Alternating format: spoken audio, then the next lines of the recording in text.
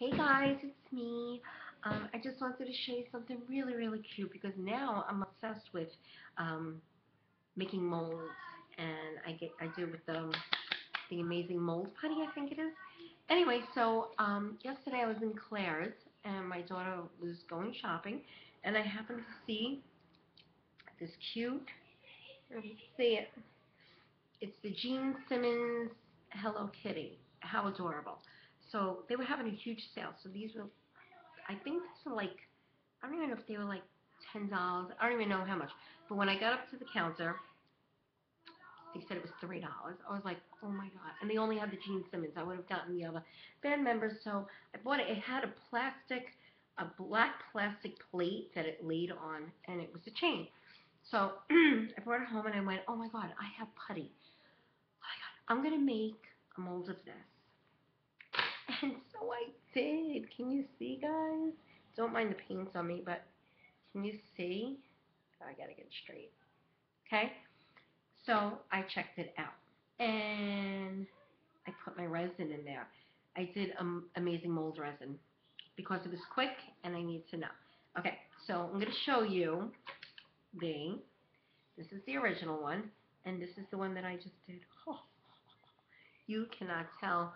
I love these. These are definitely going to go on my cabochons. Oh my god. On Don't mind me. I have allergies very bad. My sinuses are killing me. So let me see if I can do it. See, that's the original one, and this is the one that I can't turn it where you could. It's ridiculous. Perfect, right? So I was really excited about that, and yay, yeah, so I'm like looking all over the house for things to mold, and I just ordered from Etsy a whole bunch of these little MAC makeup things. A MAC lipstick, but it's like it's a flat. A Hello Kitty in an ice cream cone, just a couple of things, and I made molds of them all, and they came out perfect.